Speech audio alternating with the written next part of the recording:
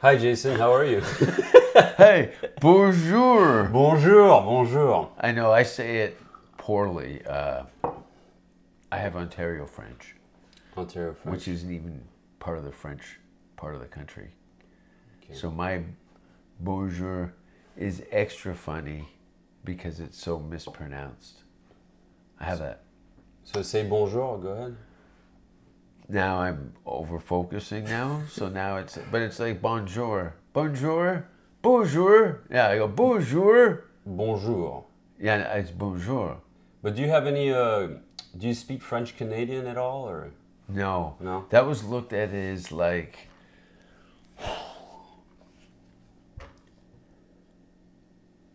trying to learn something for what the collective would think is a useless piece of education, because it was Quebec was, especially I think in the 80s and 90s, there was a part where they wanted to separate from the country. And there's always been it's usually based in sports though, hockey, the Montreal Canadiens, the Toronto Maple Leafs, the language, the sports rivalries. So there was no, it was, if you said French words, they'd be in your face.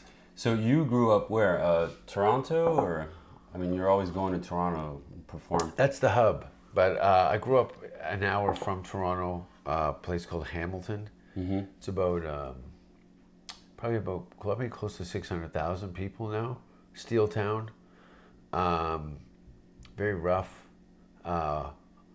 It's weird because for the first time since I'd left when I was 21, during the COVID, I'd gone back to Canada to kind of figure out what was might be my future, because LA had collapsed to a degree where the quality of life the weather wasn't good enough reason to stay in the apocalypse.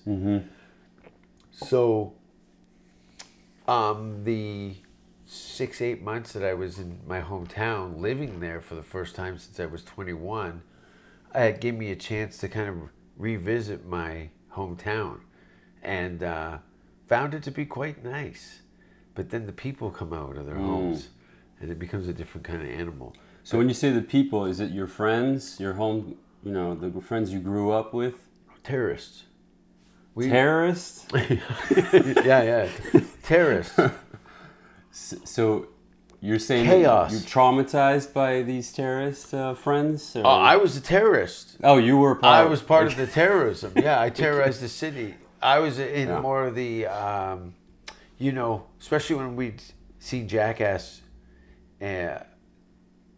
skyrocket to its celebrity. We were kind of like, that's what all the kids did across North America. Bum fights too. Remember that show? Oh, do I? Did you see the guy on Dr. Phil?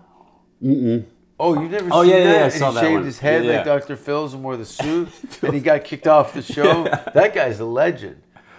But Get him off the fights, show. I can't do his accent. Yeah. Could you? Okay.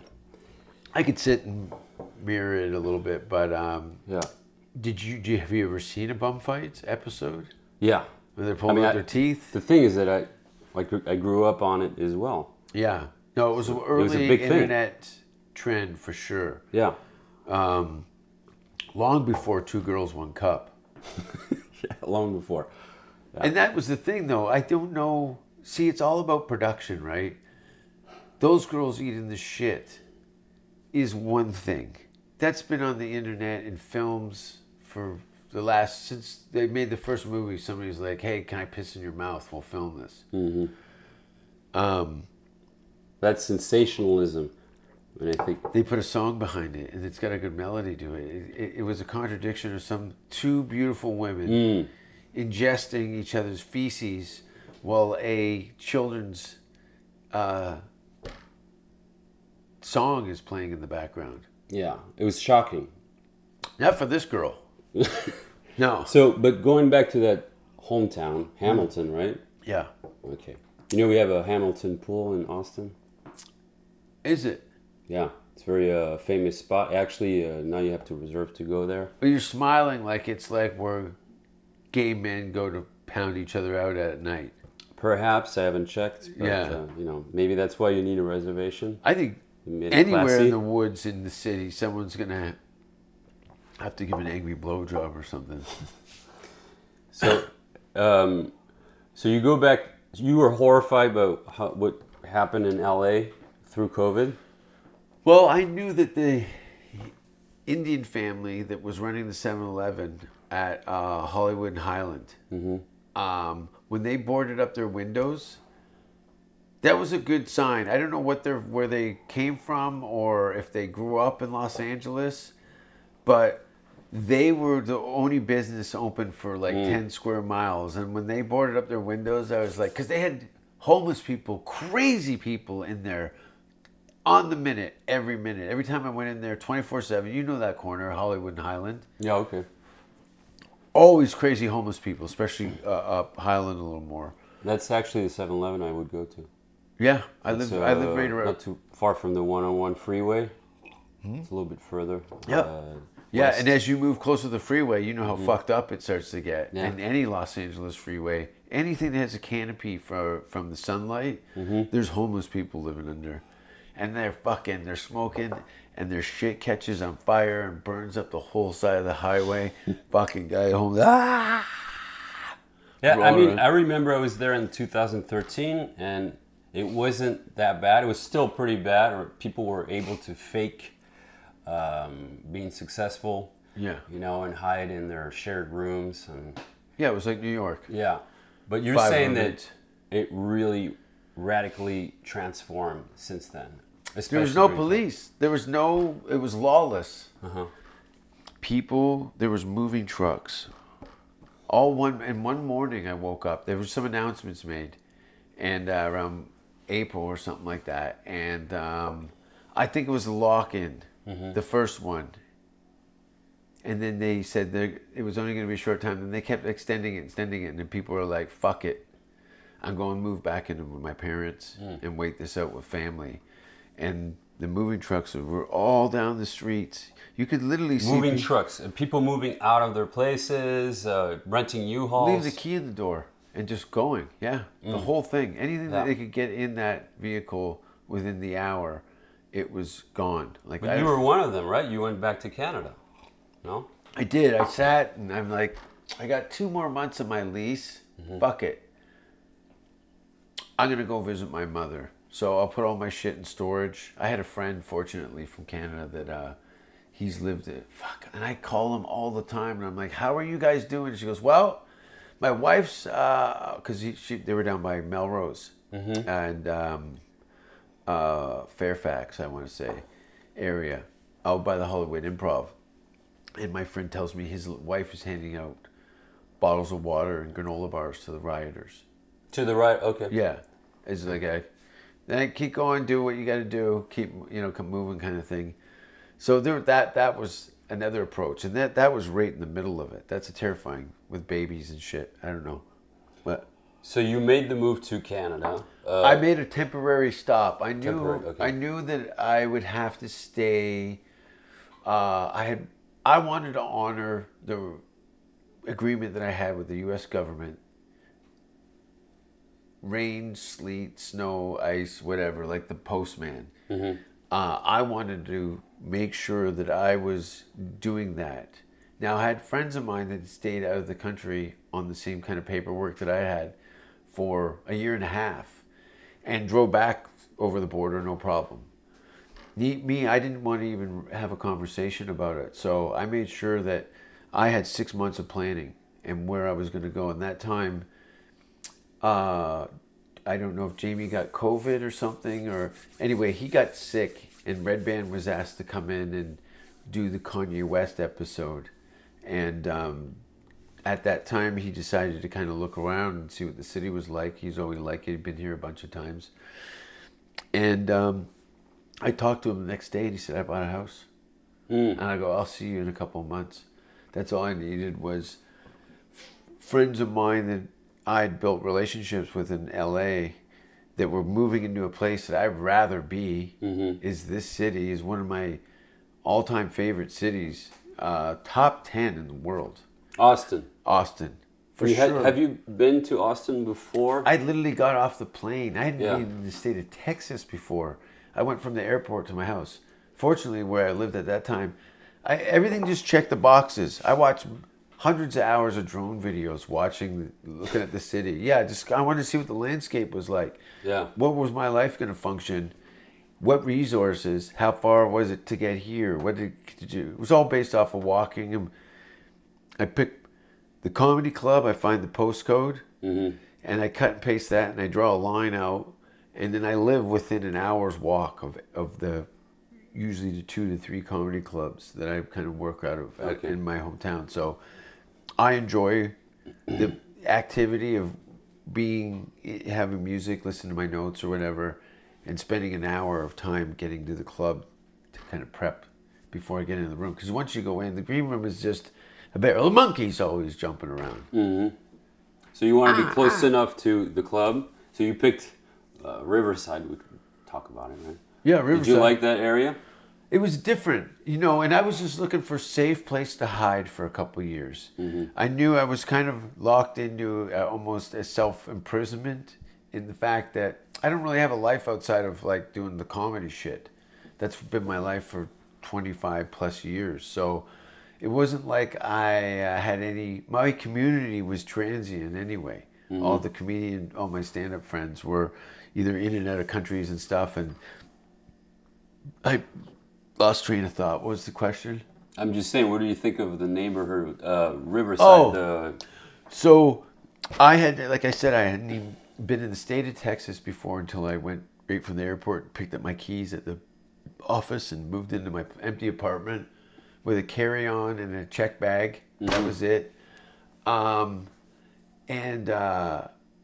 I wanted a place that was concrete, that had a security gates. There was a pool and a gym and things that were a Starbucks. I found. I was like, fucking coffee shop, a taco truck, drugstore, 24-hour coffee shop, Starbucks. This was all within 4 minutes of my front door. So that's what I like, because I didn't want to be in a situation, because I was doing most of my traveling on foot. I didn't want to be outside of a certain distance. I was actually looking at how far it would take me to walk from Texas to Canada. I was like, it's like a month. Yeah. Yeah. So in case the whole world would... Everything goes, I got to go fucking, I don't know, my passport, my teeth, and a handgun. So you can deal with walking a month.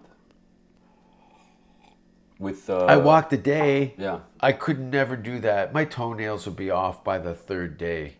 It would be fucked. But doing it in increments and saying, look, I'm good for I can walk for 10 hours. Yeah. Sleep for 5. Walk for 10. Sleep for 5. And just get into some crazy, that runner's high they talk about. Yeah. Because that's what it was. I walked from Hamilton to Toronto. That was like, I want to say 14 and a half hours. And that was brutal. You walked for your you had some sort of show or something you wanted to attend? I talked to a couple of my friends. They're both physically competent people. Mm-hmm. She was on the Canadian Olympic women's volleyball team. Yeah. And he was a fucking asshole. No, he's a fucking jacked up fireman. Oh yeah. Former hockey player, just an asshole. Yeah. Boomer. Boomer. Yeah. We know Boomer. It's like that ring light, except brown.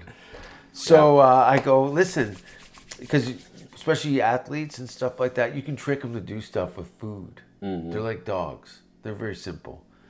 So you had a challenge. It was just a physical challenge. Let's just walk from my hometown, I did the Hamilton, to Toronto. Because leading up to that, I had a little bit of a head start. Mm-hmm. I don't know if I had poor choice of footwear, but I was in agony for about 4 hours, pretty badly.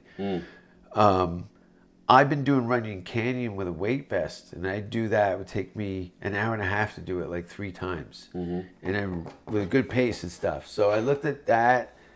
I stretched that out. I'm like, okay, if that's an hour and a half with a weight vest, flat ground with no stairs. I think that's doable.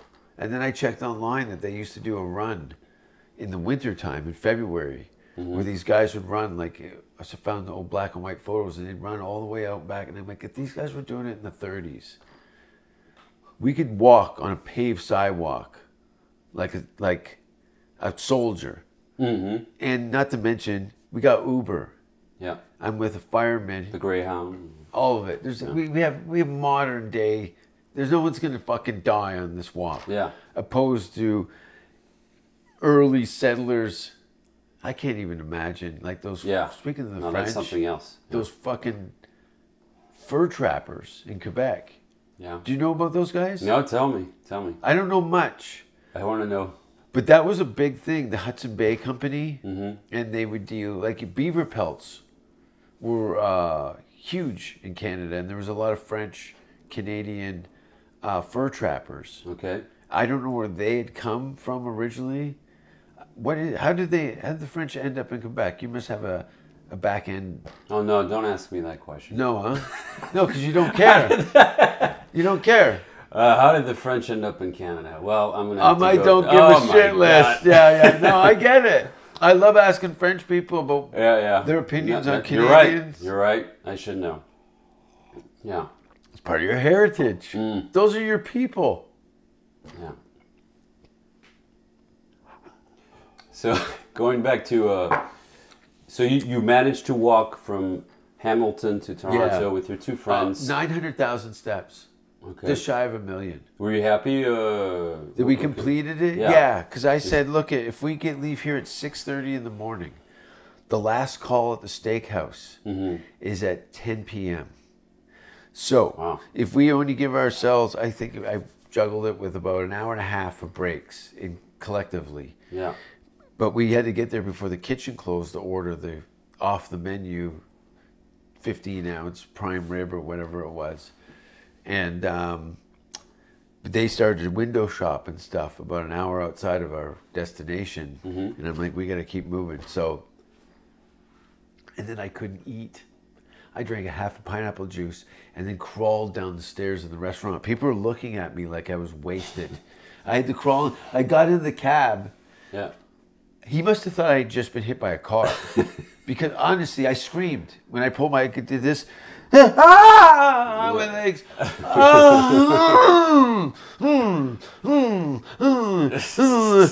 I just lay back in the seat. Because the tissue around all your bones is just been, it's like a shin splint, except it's on your feet on the bottom. It is. Couldn't walk for 3 days. No, I knew this fighter that actually, we all went to Belgium with my coach Skarbowski, and we like Belgium. Didn't have enough people to fit in the car. I mean, we had too many people to fit in the car. So after his fight, one of the fighters was sitting in the back seat, and they had to have this girl sit on his lap for a 4-hour drive after being low kicked for 5 rounds.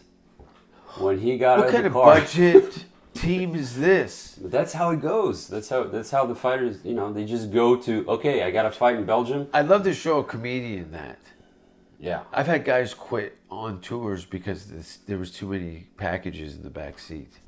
Well, imagine getting your legs chopped for 5 rounds and then having this other person sitting on your lap for the entirety of the ride. I get it.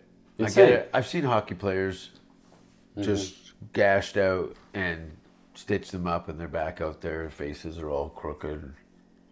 Yeah. No, I never wanted to be into. I had enough stitches and injuries and shit. I didn't want to really lean into it.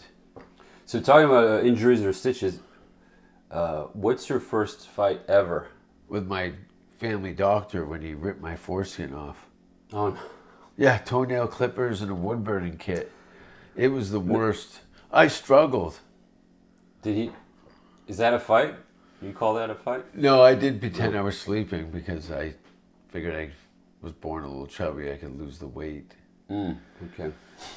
But besides that, what's your first fight? My first fight? Is it in Hamilton? It's always in Hamilton. Everyone's first fight in Hamilton. It's like, A comedian calls it the punch in the face of Ontario. Fuck. First argument, something that really resonated in your life. Something that made a difference. Or made you who you were or are. Most of it's. Is it too illegal? Oh. I saw a lot of it. I stayed out of it mostly. You know, I just remember. This is it. Mm-hmm. Just talk about which one you want to talk. This is kind of what was. I got in a fight with a friend of mine at a gas station. In Canada, when you used to fill up the gas tanks around the holidays, you get a free hockey stick. So they had these bins with hockey sticks sticking out. You free hockey stick. Well, I forget how it all kicked off, but I took the hockey stick and I smashed it over his collarbone, and we got in there. I think I cracked my nose, and then I broke this here. Yeah, what was the cause of this argument? Like, you don't remember? Just wasted. Wasted. Okay. Wasted. How old were you? 63. I was 63. That's right. You're a 1,000-year-old vampire. No, teenager? Maybe 20. Because I moved to Vancouver when I was 21. So it was shortly before that. Yeah, around that time. And I remember them removing the pins from my hand because when I'd punched them, I'd broken this bone here, and they had these L-shaped pins in my arm, to hold these bones together. And when I went, even with Canadian healthcare, what it is, they'll try and save a buck, and the tissue around the surgical steel, this pin that was exposed, I couldn't understand why they were sticking up. And they're sticking up a lot. So if I just tapped it on it goes, because it's right in through the bone marrow. And I'm trying to keep it clean, and there's this piece of metal sticking out of my hand. Long story short, I go in to get them removed, and they put a plier on it and draw it right out. Yeah. I almost fucking puke. And the one back here it's all inflamed and infected, and it's kind of closed up over it, and he's digging into it trying to get the pliers onto it. So that's the boxer's fracture. That's called the boxer's fracture. Is that what it was? Yes, right here. Oh, it was bad. So, what I hated it. How did it really happen? Like, we got 8 screws in here, 2 plates. Wait, that's the same injury, or no? That's from skateboarding. Okay. But yeah, I got all kinds of metal stitches, all that, eyes. Wait, how did it break your hand, the hockey puck? I mean, no, I punched him. You punched the stick there broke, you go. There you go. Then I punched him with the right and broke my. You know why you broke this? Because you probably hit with the extremity of your fist, and you need to hit with the third knuckle. So if you hit here, it's going to cause your zero fracture. Technique. Probably on the security camera, it would probably look pretty funny. And you were wasted. So, annihilated. What is a guy who's 20 years old and in Hamilton, shit-faced how does he end up in a situation like that? Were you performing? No, I was in a car. The guy was in the back seat with me. Oh. We were for a long time, or just... It was a very physical city. Very physical. You don't see fights. Every time we went out, there was fights. Oh, okay. Yeah. That's what Canadians do in between snowstorms. Is it hockey, ice hockey, that kind of instills that? Free healthcare. It's free healthcare. It's totally free healthcare. You're right. The same with Britain. You're right. Yeah, in France too. Free healthcare. Anybody that's got healthcare, everyone wants to fight. Everybody will fight. The gyms are packed everywhere. Yeah. You know, I'm just surprised. Because you got to learn something. In Austin, there's so few people. Well, no, it's getting there, but I mean, compared to Paris, I mean, obviously it's not the same size, but there's so many fight gyms everywhere.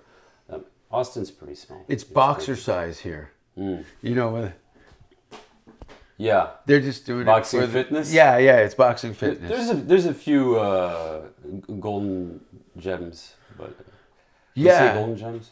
It's funny though. They don't. There's nobody with like. There's some serious MMA fighters in Austin for sure. I believe it. But yeah, it's an oddity compared to in terms of strikers.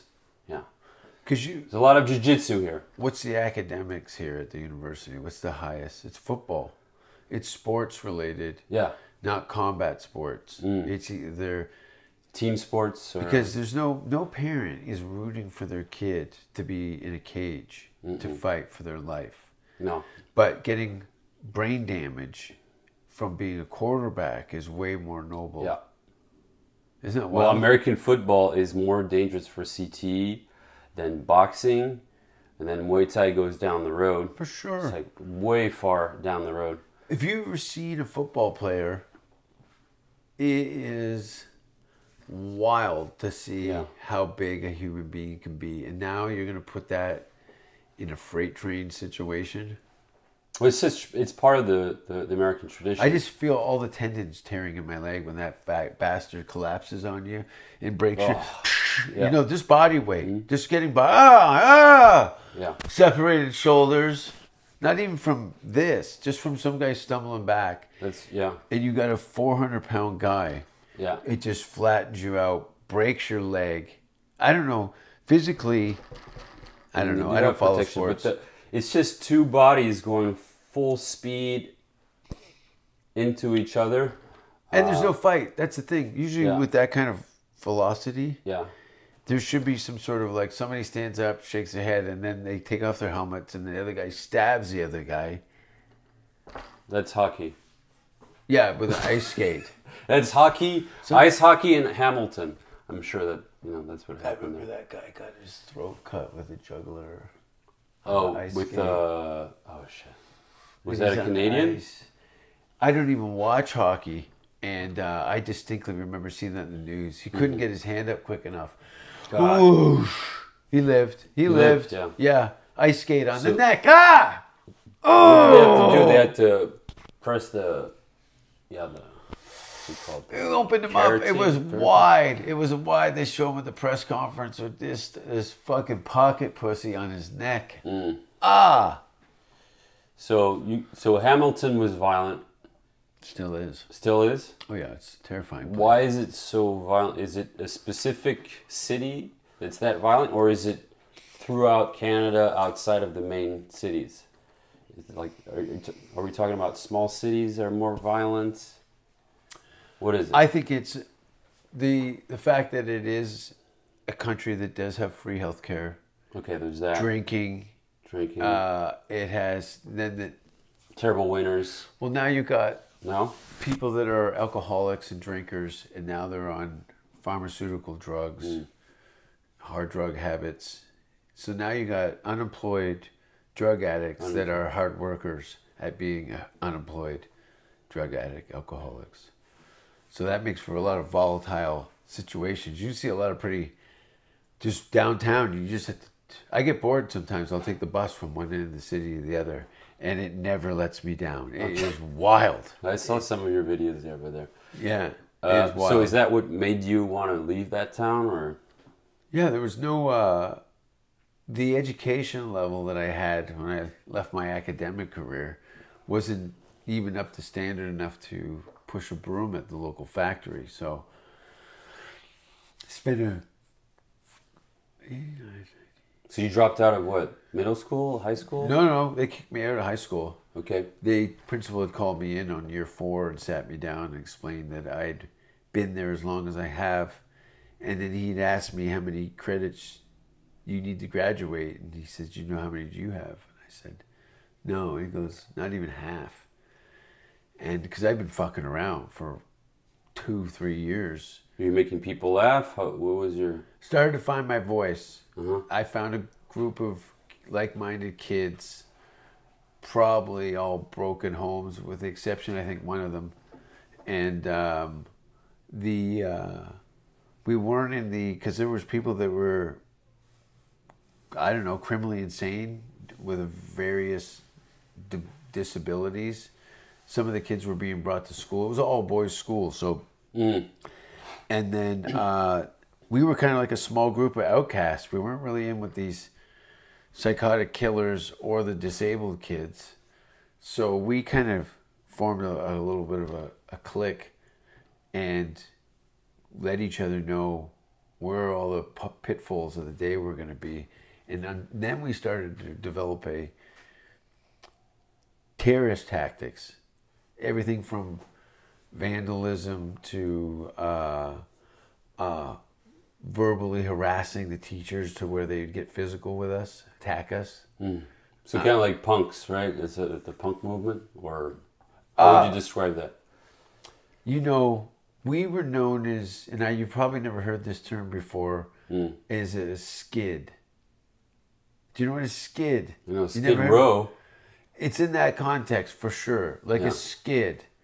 Like low income housed project, you know, ghetto kid type stuff. Skid. So you came from a low income family, or? Well, I was raised by my mother in the projects just on the outside of the city, and that was, you know, there was all these single mothers with young single mothers, and then immigrant families from all over. Any wars that were going on in the late 70s, you'd see the remnants of that, because they'd come over and they'd put them in this government housing and stuff, and that was their thing. So there was this kind of different, you'd smell different things, variety of, because people were cooking differently and it was stuff. Multicultural. Yeah, to a certain degree, but it was all based people from fleeing apocalypse. So traumatized, multicultural, with local trauma, just pure trauma. with local trauma. Yes. It's it's like a cocktail Molotov waiting to. Yeah, and explode. no male role models in place. No male. Okay. Yeah, not really. If you were lucky, because most of the kids that had dads in those situations were probably living nightmares for the most part. Yeah, so it's probably worse. Yeah, probably worse. Get the shit beat out My of them. mother worked where a lot of the other mothers didn't work. My mother worked in a shoe factory. They were, a lot of them, because of the system, so the more kids you had, the more money you got from the government. So a lot of these slobs were being pregnated from lazy behavior so that they could have another check cut. So you get some guy who come over from Syria, and now these fat white chicks want to fuck him. He's like, this is crazy. Yeah. So yeah. And so pretty happy. He was pretty happy. Huh? Probably. Yeah. Like anybody, you know, and a lot of these guys were like, fuck, man, like all their families are dead or whatever, right? And the government gives you a house and some food and a job. Is it still like this right now, or is it? Did they cut down no. Canada has the largest open borders in the world. We take more immigrants, I think, than anywhere else in the world. Haven't they tightened a little? I think they've looked at where some of the immigration, where they're using that to draw money out of the country by purchasing large portions of real estate and buying up the city, more or less. So I think they've curved some of that, because they were just buying these properties so their kids could live on them in 10 years. Okay. So low income, you get out of Hamilton. Yeah, I moved to Vancouver, 93. It was the best thing. One-way ticket, get there. I'd never stayed in a hostel before. I never seen heroin addicts before. Not even in the project you grew up in? No, it was like crack. Okay. From crack to heroin. Okay. Yeah, I never seen like there was intravenous drugs, but it was mainly steroid use. A lot of the guys that were selling coke were also using steroids. Okay. So those things went in. It was more of a physicality thing, opposed to somebody that had any interest in heroin. It just wasn't around. There were people using it, but I never seen it. I'd seen a little bit of movies. I knew what it looked like and how it was. Intravenous drugs were taken, but I was always, fortunately, and even that move to Vancouver, if there was anything that made me think about potentially trying heroin, was downtown Vancouver. Was in the early 90s.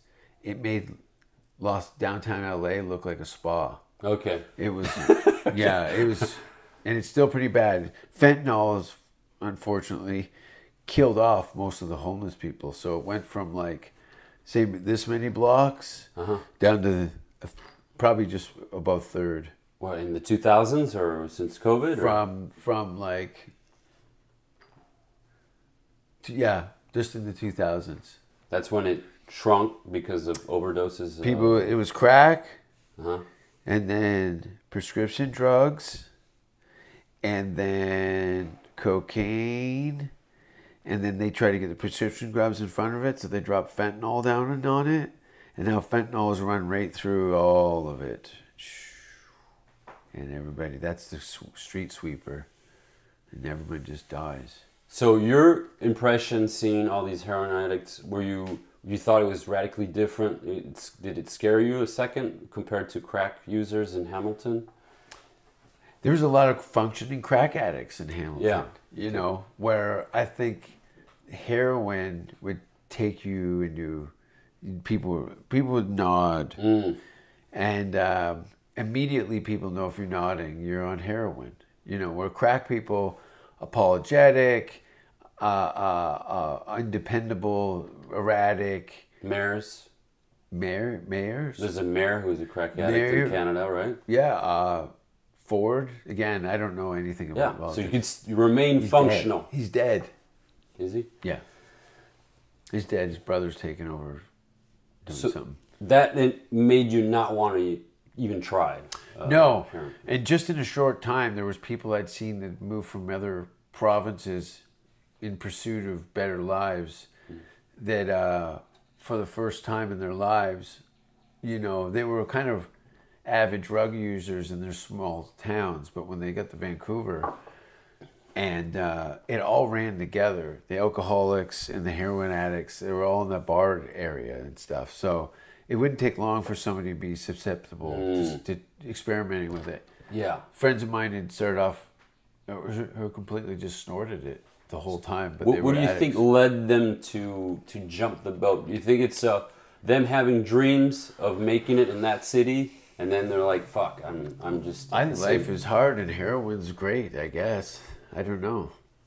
You didn't really think too much about it. So you were focusing on becoming a comedian in Vancouver, or? It was one of the two. You know, a friend of mine, he wanted to pursue acting, and I was very much curious about the art form, stand-up comedy, but I was like, fuck, I don't think I can wear a suit. So I was like, well, what will be a job that I could dress and be how I want to be and pursue those type of things? And it was either music or comedy. And when I spent those early 90s in Vancouver, I hung out. I went to a lot of shows just to kind of meet people my own age and stuff. Mm-hmm. So the bands that I was going to see, I was kind of watching on how the mechanics of what it would take to make this thing float, and what kind of talents you would need, and what goes on behind the scenes opposed to just on stage. Learned a little bit about show business by hanging out with punk rock bands in Vancouver. So seeing the behind the scenes allows you to understand what the entirety of the profession is about? Yeah, all the hard part, all the performances that's the fun part. I wanted to see what leads up to it. You can't just walk into a room and turn on a mic and expect everything to come up roses. And I didn't want to, after reviewing that and kind of procrastinating for a couple of years while I reinvented myself in Vancouver, I realized that I'm really going to have to scale this whole idea of myself back to just me. There's going to be no team. There's going to be no safety net. There's going to be nothing. I'm going to create a very thin pedestal that I can kind of step up to and just kind of build around that slowly and incrementally, kind of develop a career from that. And relying on band members to show up for practices and all that stuff, I didn't want to see. I saw how some of these guys were fighting, and you can just leave the band. I'm like, I couldn't believe it. Like in my head, I'm like, I thought this was like a ride or die type of thing, where you guys were just going to grind it together for 10 years and see what would come about. But some people would find relationships or decide that they don't want to have 5 roommates and eat ramen noodles. So taking the route on your own, you knew it was going to be a long route that you might have to suffer for quite some time. Totally, and for all the whole time you have to suffer. The suffering never ends. Suffering's it's the fun part. Is that the illusion where people say, oh, when I make it, everything's going to be okay. I never wanted to make it. Making it for me was not having a boss. Okay. That was it. You weren't into that. I had all these great things. I've had these huge people with, you know, that have been in the business for a long time do and say some really nice things about me. And that's great. But the bottom line is that I don't want to work for anybody other than myself. I want ultimate freedom. Mm-hmm. That's why I've never been married or had children. I never even got a driver's license. And if you look back, do you think that you made the right decision? Oh, 100%. I try and make right decisions every day so that there's no, everything is all up front. There's no regrets. Mm-hmm. Yeah. No, I'm so grateful, especially over COVID. Even with the absence of audiences, I was still very pleased with all of it. So you've been in Austin for what, 2 years now? 2 years. Let's see, December, January, 2 years, 4 months. Yeah, I came here in the middle of December, like I said, with that carry-on and a bag, and I been living here ever since, and I really I like it a lot. It's cool. It's a great city. So your current fight, what is your current fight? What are you fighting right now? And what are you fighting? Two things that I have, and I'm not going to mention them, but I have two things that I've been wrestling with for years, and I need to finish these two things. One of them's very, very important, which I'm confident, but I've also been procrastinating for about 4 years. This thing is like 99.9% done. And for whatever reason, I'm like paralyzed. I don't know.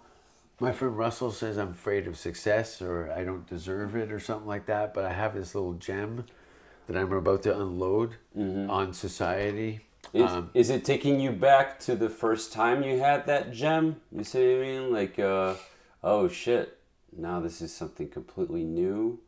This is something big. No, I wouldn't say big. It's just it's like my baby that I've been holding, and it's stillborn now, and I need to put it in the river and let it go. Okay. Yeah. So letting your baby grow on his own, that's oh, it's dead. You? It's stillborn. It's blue, okay. And eyeballs hanging out.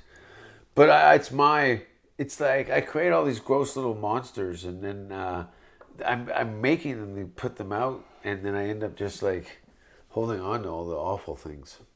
Okay, so you got this. That's your current fight. You're about to come out with something big or something. Yeah, you said the thing. New thing, and then I had some ideas for a couple different stuff, but a big piece is opened up. Mm-hmm. But I'm anxious to do, I think, some more film work, maybe by the end of the year. I got an idea for a vampire film that I want to do, and I think I can pull it off. But again, I'm not doing that to make it. I'm doing it because I want to do cool shit with fun people. So it's basically having fun. Yeah, I want to have fun. That's what life is about, right? Yeah. It's hard. But having fun and leaving a legacy in some way? A legacy. I don't know. It's a big word. I've left a legacy in a urinal once. Yeah. All right. I did take a shit in a urinal. What about the future fight? Besides the... Oh, bonjour. Bonjour. Bonjour. Learning how to speak French? No, but I do got to get into another language. But French, unfortunately, no. It's too hard. It's not too hard. I got a bit of an ear for it. And when you're around it, I pick up a little bit. I couldn't speak it. But I can remember from school, because the last year in high school that I was in was the year that that was mandatory. You needed a French credit to graduate. Mm-hmm. I think that was nationally. But no. But again, the only place you can speak it is Quebec, because you know if you show up in France, they're not having it. The Canadian accent? The Canadian French.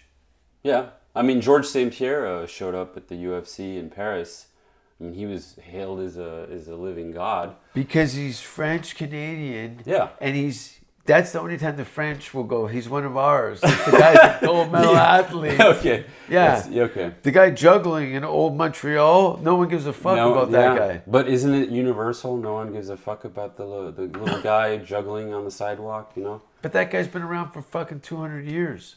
Yeah. The court gesture, he shoves an orange up his ass and then does a cartwheel. He goes, your orange juice, sir. Mm. Well, any shows coming up? Anything? Big show coming up. Yeah. I hope so. I've had to fucking fire some people and move some shit around, but as far as Austin, Texas goes, and the time this comes out, more relevant would be the July 1st, the Canada Day show at the Sunset Strip Comedy Club here in Austin, Texas on July 1st, 11 p.m. will be an all-Canadian lineup. 2 names I can say. James Cunningham, who was a host of a television show called Eat Street, where he would go and eat at food trucks. And that was his fucking job. And he'd eat food and go, that's great. And then go to another food truck.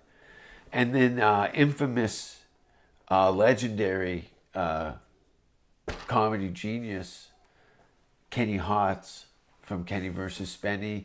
And also Dean McDermott from The Spellings, Tori Spelling's husband from 90210. He's also a Canadian guy. He's going to be on the show. Myself and half a dozen miscellaneous comedians. But go to jasonrouse.com and you can find out all my shit there. But that's about it. And then I got a bunch of shit in Canada, but come to the Austin shows. They'll be fun. Cool. Thank you. Thank you. We'll be back. Right? Bonjour. Bonjour. Bonne journée. Bonne journée. Bonne journée. Let's go and get some cigarettes. All right, let's do that. Bonjour. Sounds good. Ciao.